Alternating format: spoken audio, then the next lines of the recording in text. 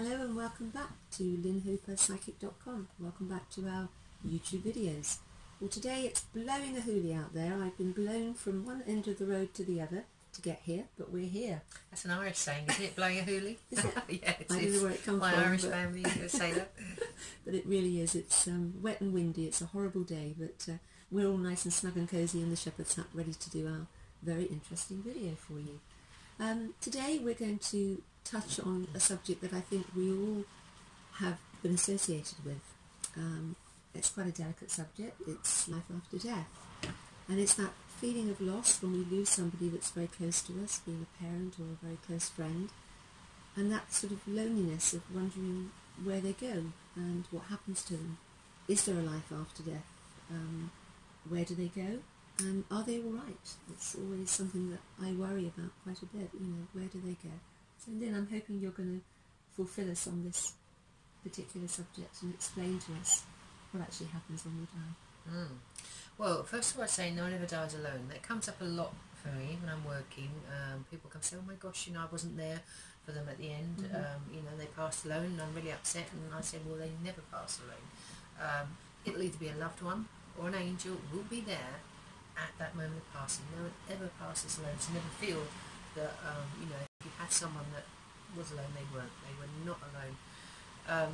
And where do we go? We go into unconditional love. We go into a spiritual realm where there is no body, there's no need for the material possessions. It's unnecessary, you're unlimited. However, in the spiritual realms, they're created by vibration, by light, so you are drawn to the vibration that you're on now, that vibration of the soul, which is without physical body. You'll be attracted to the vibration of light in the physical realm.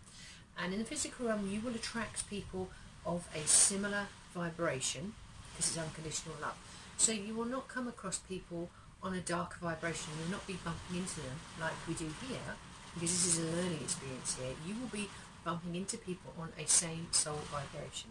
So if you want, say you were with someone who had done something really quite difficult here, they're a dark soul, if you like, they all go to a lower vibration. You can meet that person in your spirit if the lighter person chooses to move down to a low vibration. It can't go the other way around. So you're creating on those light levels the existence that you want in the spiritual plane, but without a body. But you can create a body if you want to. But so everything is different. Do we actually meet our loved ones? Do we Absolutely embrace them and see them as we remember them? Yes, they'll when you move into spirit, what you have to forget is we aren't going to be looking at it as we are now in a physical body. When we pass and we move into the soul, the actual energy, we recognise each other instantly.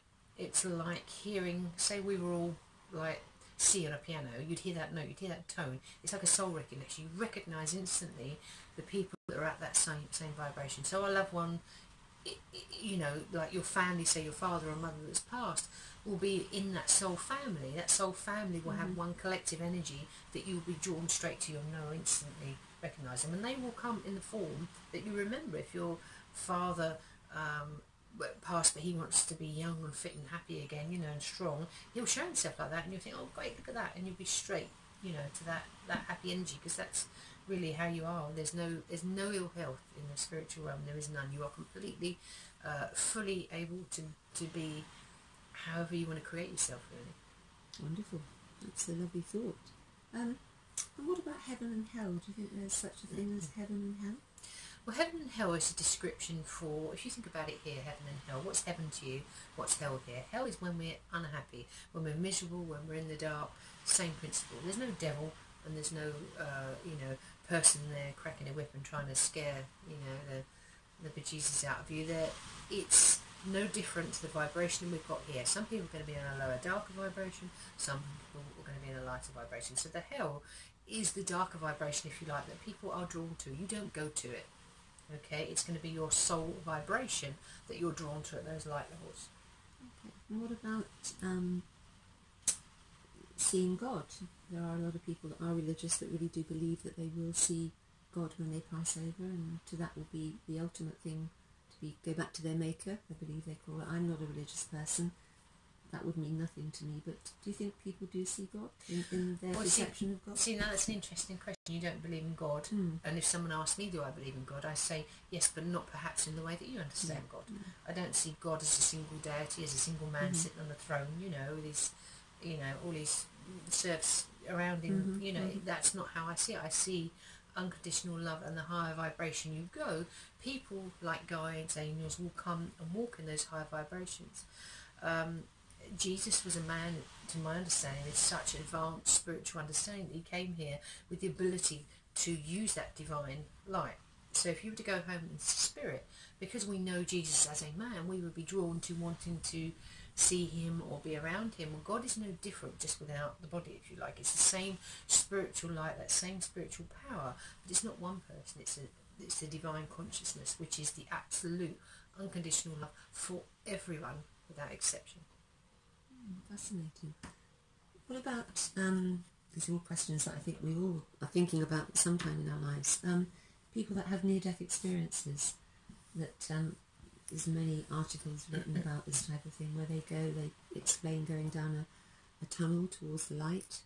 Do you think that's something that, why are they pulled back? Why do they have that experience that they are going down the path to dying, and then they're pulled back into this life? Well, it's an experience that you want to experience. You talking about the tunnel, I remember what was like a dream. It's like a lucid dream, if you can control it. I remember asking about that tunnel, that dark tunnel, and they showed me that the darkness is actually the blacking out of the physical connection. Okay, so as you're leaving that darkness, the physical behind, that low vibration, the light calls you, and that's what you're heading to allow you to let that physical connection go. So the tunnel is merely the physical part that's holding us here. If you are really highly attuned, you don't necessarily see the tunnel. It's just pure light instantly. And then we're drawn to that light, and then does the physical body, does it hurt when your soul leaves your physical body? Absolutely not. There's no. It's the absolute opposite. It's a complete and utter relief. If you were to go home, as I call it, into spiritual vibration, the unconditional love is so powerful. If we were to feel it here, we would not want to be here. No matter how much you love someone here, when you feel unconditional love, you do not want to come back from it. You will not want to come back here. So when people have near-death experiences, they'll be allowed through that tunnel, if you like, the physical part way, but they won't fully go into spirit because they will not want to come back. They will not. It's the unconditional love is such a relief, it's such a healing power that you don't want to be anywhere else. And what about when people die suddenly, in plane crashes or something like that, and the soul leaves the body with quite a jolt? Do you think that has an effect on the soul? Does it take a while for them to adjust, compared to people that die over slow progress? My mind's just going to a few things here. So before, what you have to remember is, obviously there's no time in spirit. Your guides, your loved ones, they know everything that's happening to you, okay, in your time. And this is something I explained to someone in a reading once, and perhaps several times since then. If there is a traumatic death where something really horrendous, like you're about to hit a train or fall off a building, before the impact, you can be taken, or 9 times out of 10, this is my experience, will be taken out of your body, the physical body, before the impact happens. Okay, so that you actually don't have that horrific impact or horrific memory. Spirit come and lift your soul unconditionally in love out before that happens. And that's an experience that I've been shown many times for people that want to understand trauma and how they can't get their heads around somebody who's had this horrific death. It isn't. They will get helped before the actual moment of that. I think that's the thing. It's the wanting the reassurance that if somebody has died in quite a traumatic way, that they haven't felt that or had a really bad experience. And obviously people that we love, we wouldn't want them to go through some terrible ending in a way. So that's kind of reassurance that wouldn't happen. Absolutely. So you can't die alone. it's not possible, which ties in with the fact that, you know, before these traumatic things happen, you still aren't alone, but you're also lifted before you feel that pain. So it takes away a little bit of the fear of dying, which I think we all have that fear, because as much as we're talking about this subject now and the understanding of it, none of us really know, do we? No, unless really you seek and push to ask, and then you can only share your own personal experience, which is what I do. You have to find out for yourself to really know.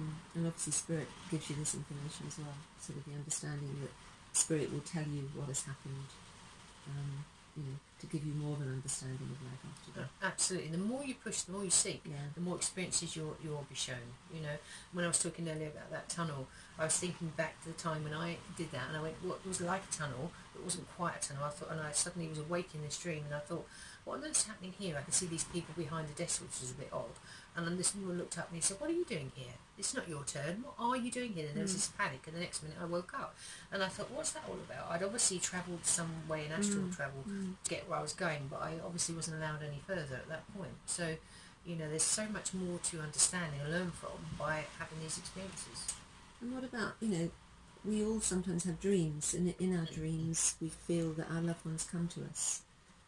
Very real. I've had them before, and I remember once I had an amazing dream. I was going along this beach, walking along the beautiful sun and the sea lapping up against the shore, and in the distance I could see this lady walking towards me, and as she got closer I thought, it's my mum. What's she doing walking along the beach? It was so real.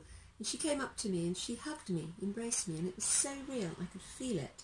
I thought, am I dreaming? Is this reality? What's happening? And we talked, and she said, how are you? And I said, oh, I'm fine. What are you doing now? We chatted like mother and daughter would.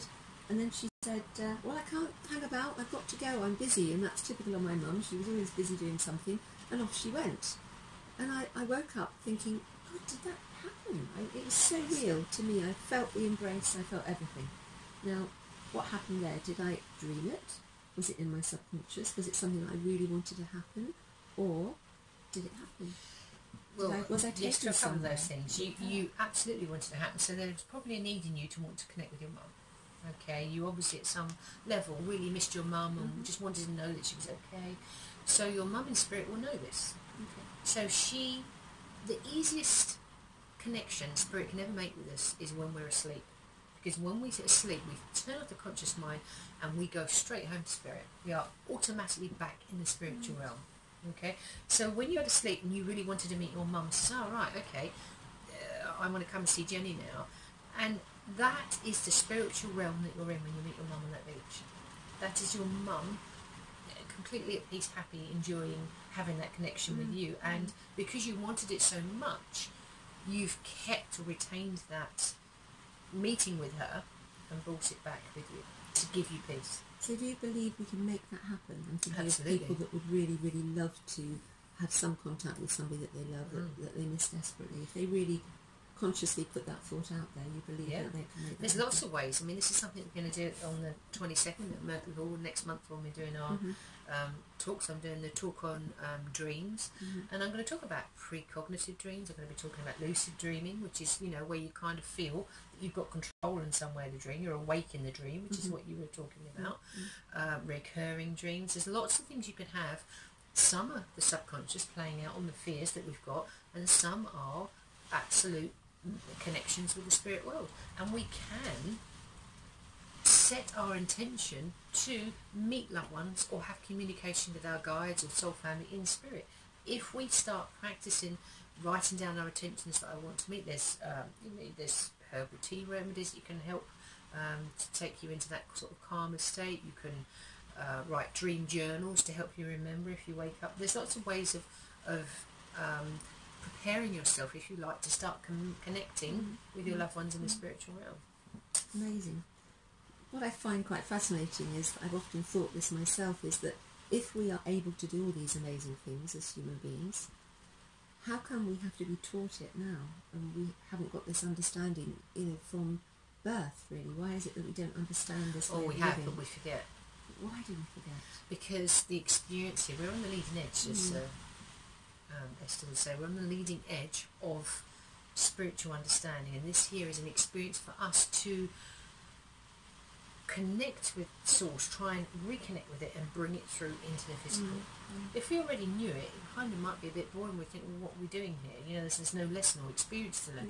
It's the searching, is the expansion, is the creation of more consciousness. So what we're doing is ultimately trying to wake up here to who we truly are, and then seeing what we can do with it here, which is great fun. No, I think I can see where you're coming from. Do you think people are opening up spiritually more nowadays? Oh, so much more. There's such a wave of energy. This year alone, I started with so many people waking up. I want to search, I want to know, and even I feel pushed to like start these videos because there's so much people want to know about that. You know, we all need to start sharing our experiences about it. So, yeah, definitely people are becoming more consciously awake now and want to know. I agree. Definitely. Everyone you speak to has questions, spiritual questions they want to ask. You know, need answers to desperately, don't they? To continue their journey. So, I hope that's given you a taste of a little bit about life after death. As Lynn said, at our next event in Myrtle Hall, we are going to be talking about dreams and more touching on this sort of subject, which I think will be really interesting. It's a very big subject, and we may even do another video going in depth a little bit more about it later on. So thank you very much for joining us, and thank you, Lynn, for answering some quite deep questions about life after death, and we'll catch you next time in our next video. So thanks guys for coming over and watching this channel. We'd appreciate if you'd like to like this video and maybe subscribe to keep you updated. We certainly enjoyed making this video, and we'll be certainly making some more for you on different topics. So until the next time, stay strong, stay safe and positive, and see you again. Bye.